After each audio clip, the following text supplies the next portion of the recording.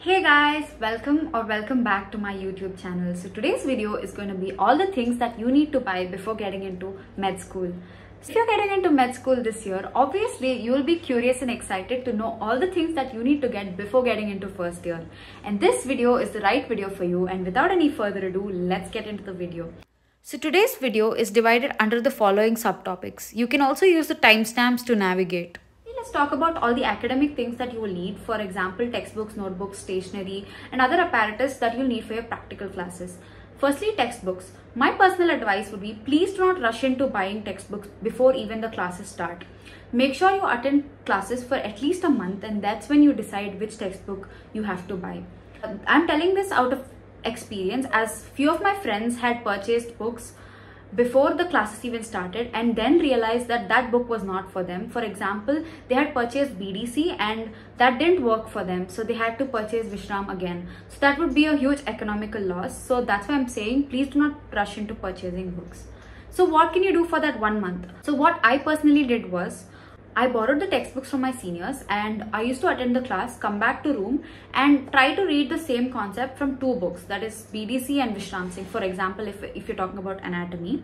And I personally understood Vishram Singh better, and my concepts and all my class doubts were cleared, and so I stuck on to that book till the end. I personally did not buy any textbooks for first year. I used e-books in my iPad itself. I love reading from my iPad, so I used it like that. And I also borrowed textbooks from my senior who was ready to give me her textbooks for a year so that I can use the hard copy during the classes, but rest I used my iPad itself. Next, let's talk about notebooks.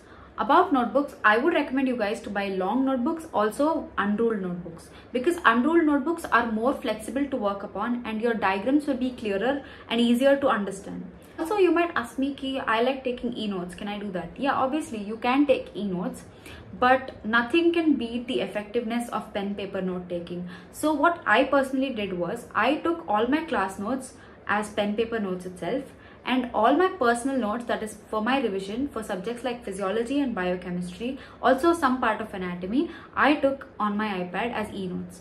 So you can try out both, and whichever works for you, you can continue with that. So next, let's talk about stationery. Obviously, you'll need general stationery such as pens, pencils, erasers, etc. So the specific things that you will need are a set of color pencils, H&E pencils, that is hematoxylin and eosin pencils, that will be required for histology practicals. Recommendations that I would give are, please do buy highlighters. They would help you to color code a few points in your textbooks and they'll help you revise easily.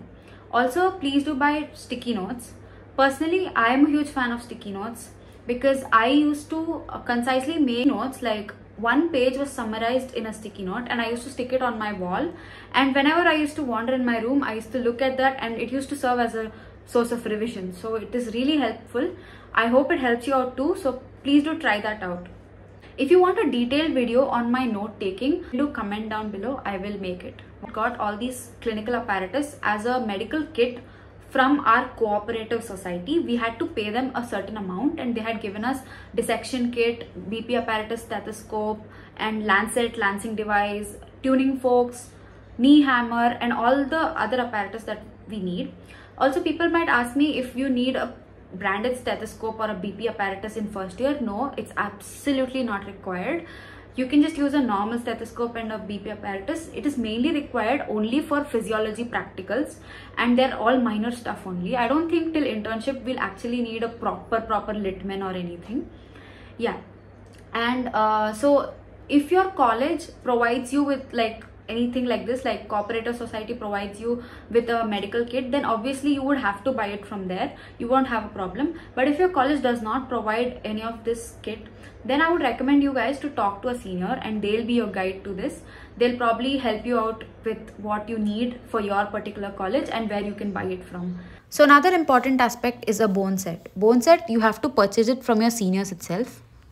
There are other bone sets available in the market which are made of plastic, but they are not as effective for learning and many medical colleges do not accept them as well. So I would recommend you guys to buy the bone set from your seniors itself in a group of 2 or 3 people from different batches so that you can share it and it will cost lesser per person. Next, let's talk about electronics. Firstly, I would say you need to have a proper smartphone. Obviously, nowadays everyone has a smartphone because all your class PDFs, messages and everything comes on WhatsApp, and you will have it for sure. I would also recommend you to have a proper analog watch. If you do not have it, then you can buy it, or else you can use the old one itself, because analog watches are only allowed into the exam halls. From day one, if you have a proper time management strategy, it will help you for the final exam as well, because time management is a concern, especially for subjects like anatomy and physiology. Anatomy, because you have to draw a lot of diagrams, it might consume time, and physiology, because you have to draw flow charts, it might consume time. So you need to know how to manage time. So if you want a proper video on time management, do comment down below and I would love to make it. My personal recommendation would be have a proper set of headphones or earphones. It's quite important, I feel, at least for myself, because you need your time out for yourself, right? And you need to cut off the world sometimes, and headphones really help you to do that, especially if you're living in a sharing hostel room or something like that. And they will also help you listen to your lectures, watch videos, movies. I mean, I don't have to say about all that, right? So yeah, have a proper set of headphones or earphones. That would really help you.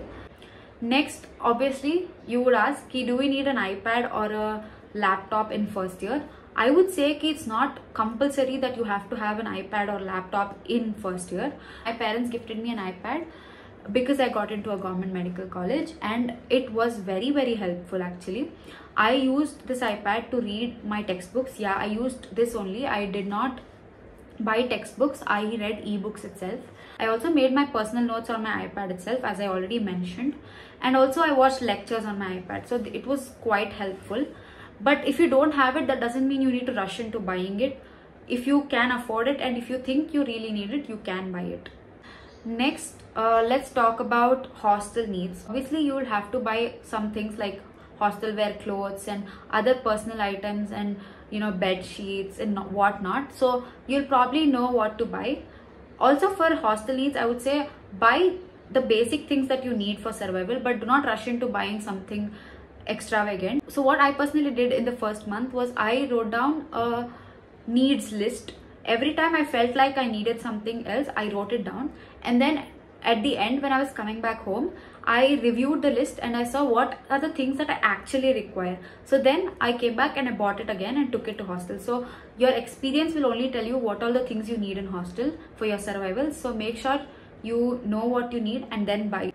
So my final advice at the end of this video would be that do not rush into buying anything before actually getting into college. That is not absolutely required for college.